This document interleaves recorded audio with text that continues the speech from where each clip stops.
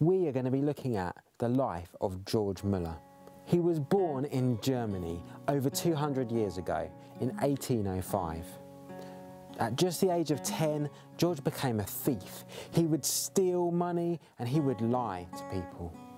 He would spend his money on alcohol and on betting. Even when his mum was dying in bed, George was out partying with his friends, drinking and gambling. We would look at George's life and think that there is no hope for him, that he's messed up.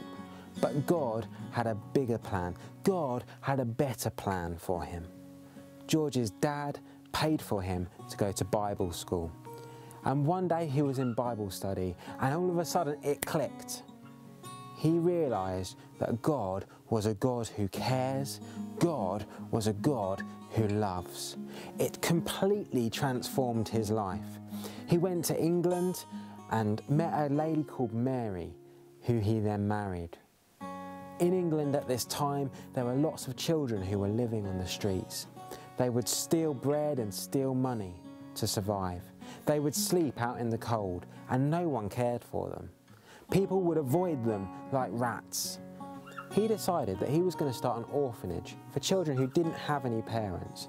He said it didn't matter what the backstory was, everyone was going to be accepted. He also made a decision that he wasn't going to ask anybody for money. He was trusting in God. He said that if it was God's work, then God would provide. Immediately, people started donating things, knives and forks, plates, cloth and furniture. In just 1 year, George had started 3 children's homes and was looking after 90 children. He had to constantly trust in God to provide food to feed them, to provide clothes to keep them warm, and to provide people to look after them and to train them so that when they grew up, they would be able to get jobs.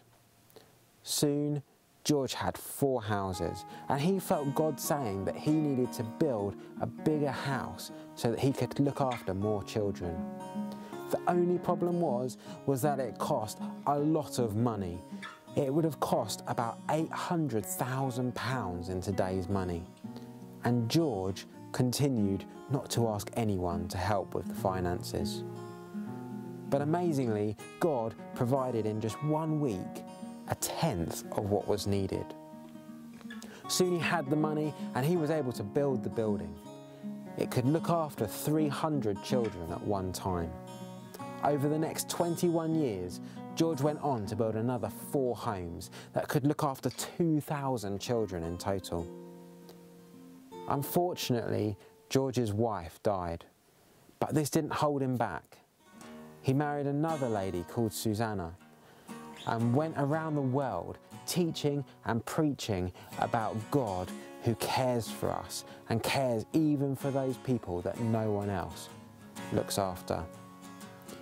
In his lifetime, George looked after 10,000 children. God provided £120 million in our money today.